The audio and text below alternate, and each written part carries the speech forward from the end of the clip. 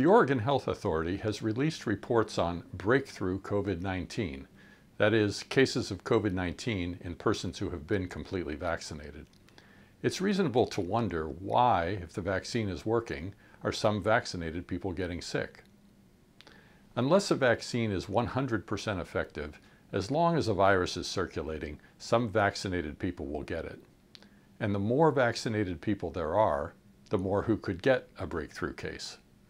Let's take a look at how the math works, even when the vaccine is working. Let's assume that the risk of infection among unvaccinated people is 80%. That is, 80% of people who are not vaccinated will eventually get COVID-19. Let's further assume that the vaccine is 90% effective. This means that it reduces by 90% the chance that a vaccinated person will get COVID-19.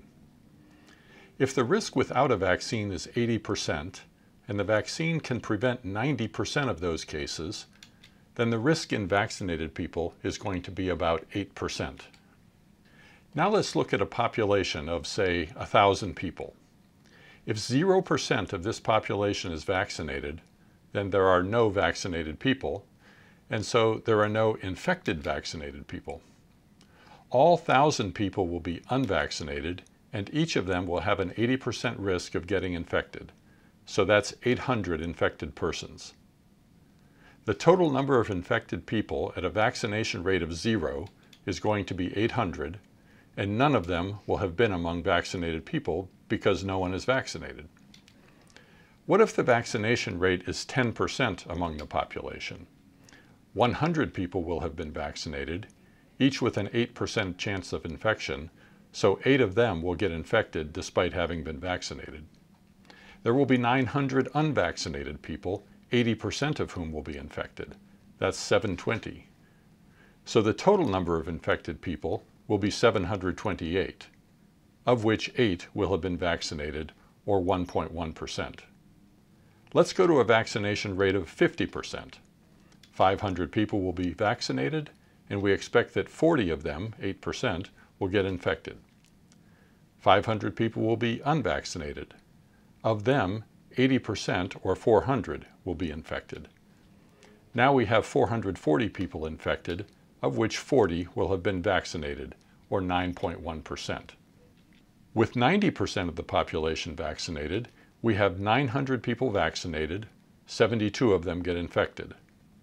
100 people unvaccinated, 80 of them infected, and a total of 152 people infected, of which 72, or 47%, will have been vaccinated.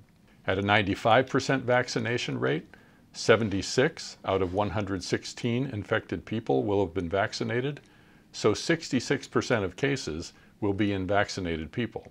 And of course, if everyone is vaccinated, any case that occurs will be a breakthrough case in a vaccinated person. The important thing is that the overall number of infected people goes down as the vaccination rate increases.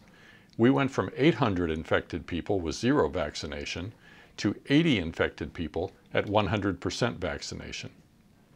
In other words, by vaccinating everyone, we prevented 90% of the cases that would otherwise have occurred, which is exactly what we were trying to do.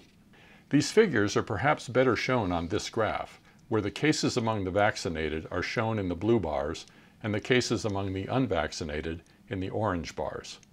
You can see that with the vaccination rate in the population increasing from 0 to 100%, the overall case counts are dropping, but the number and proportion of cases that are occurring among vaccinated people will be rising.